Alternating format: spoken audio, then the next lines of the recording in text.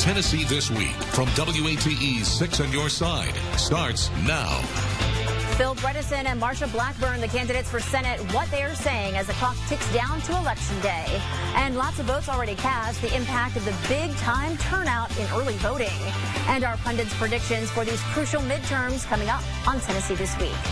Hello, everyone, and welcome to Tennessee This Week. I'm Kristen Farley.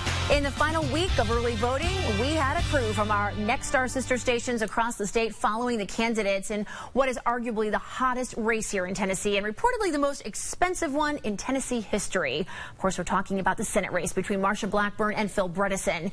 Here are some of what the candidates had to say in the run-up to Election Day. I want to start bringing some common sense and stability and motion back to Washington. You know, for anyone who likes the way it is now and likes all the partisanship and let's not move anything unless it goes all our way, I'm not the guy. It's, you know, there's somebody else running my opponent who's good at that, has been doing it for 16 years. I'm going to continue with my push to reduce federal spending and to push for a balanced budget amendment. You know, our state has a balanced budget requirement, and our governor and our state General Assembly cannot adjourn until they have delivered a balanced budget.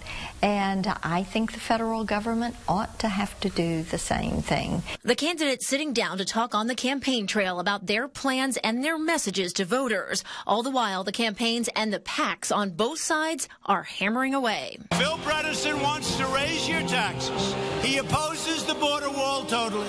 Bredesen will not defend your Second Amendment. For Blackburn, taxpayer-funded health care for life. For us, higher premiums, even priced out of coverage. We said from the get-go we were going to run positive ads, things about me, my background, accomplishments, and then we were going to run contrast ads, which would show where my opponent is on an issue and where I'm on an issue, and keep that focused on issues that are important to Tennesseans. We have done that, and people have really responded so well to that message. Now, you do have all these outside groups that you cannot talk to them, communicate with them, have anything to do with them.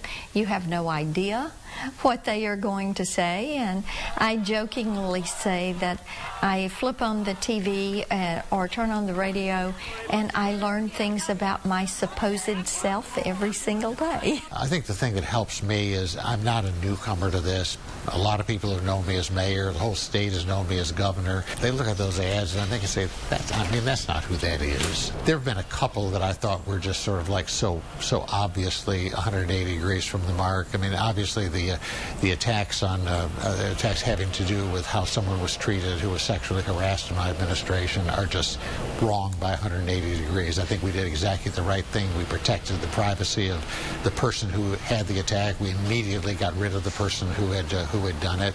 So I think those are, those bother me as being just straight up lies.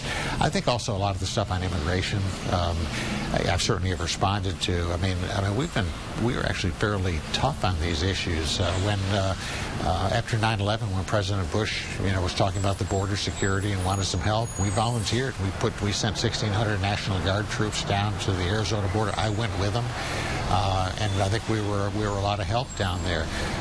My predecessor had done a very open driver's license thing with everyone getting driver's licenses. We worked with Homeland Security in a bipartisan way with both sides of the aisle to close those things off. So I think actually we've done, a lot of the really appropriate and effective kinds of things that needed to be done in that regard. Also on the trail, Marsha Blackburn was asked about possibly being Tennessee's first female senator. I have been breaking barriers for women since I was 19 years old.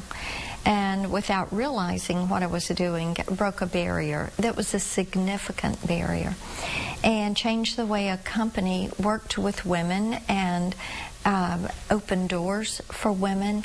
And every time I break a barrier, whether it has been in the nonprofit world or the business world or the public service, I think this is wonderful. This is another hurdle that is knocked down, and this is going to open a pathway for women to come behind me to excel and achieve. And I many times think about it through the eyes of my daughter and her generation. They will never know some of the obstacles or the discrimination or diminishment or condescension or harassment that my generation has known. And it's because some of us have been very persistent in breaking those barriers the right way.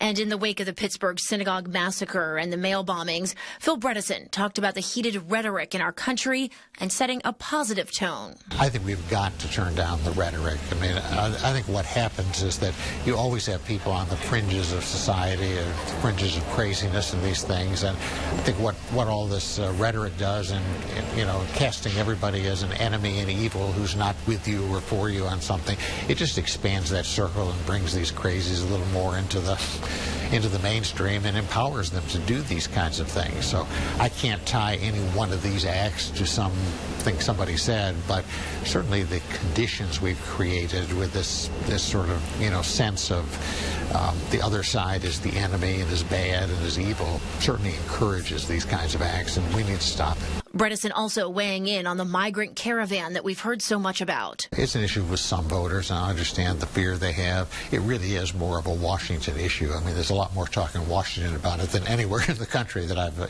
been. And I've tried to make the point of, look. I mean, don't overreact to this kind of a thing. This is the most powerful country in the world, and some poor people who are coming toward the border. Let's just handle it. I mean, you've got the military, you've got the border patrol. If people approach the border, let's handle it in a grown-up way and not obsess about it. We also heard from Marsha Blackburn. She talked about her priorities that she's hoping to tackle in the Senate. Everybody knows I'm so committed to expanding rural broadband and making certain that our rural communities have access to high-speed internet. You just can't have 21st century healthcare, economic development, or education without access to high-speed internet. I will continue that work to close that digital divide. I hear a lot from people. They know I've authored the legislation that puts in place a cross-state line purchase of health insurance. And with the Affordable Care Act having priced so many people out of the health insurance marketplace, making it very difficult for them. I hear a good bit from people. They will say, you keep that up because we need to be able to provide for our families to buy insurance we can afford that really suits the needs of our family. And with President Trump set to visit Tennessee again, backing Marsha Blackburn, both talked about his presence at this point in the race. To have the president come back into the state the final week of the election is just so welcome. I've invited him every time I talk to him. I say, you know, they love you in Tennessee and we sure would like to have you back. And I was so pleased when I heard he was going to do this election week swing and visit some of us in our districts and states. That is just so welcome. So we welcome him and we look forward to having him here to energize voters and make certain that on November 6th, they're at the polls. So what is the state of this race going into the final phase? What I expected when I got into this before was that it would be a very close election, that it probably would revolve around turnout and some of the chances of the weather and what the issues are and those kinds of things. But that seemed to me to be a bet worth taking, and that's pretty much the way it is that's turned out so far. I don't like to speculate about everything in advance, and so we'll know on Tuesday night how it worked. We know that we've got a solid ground game.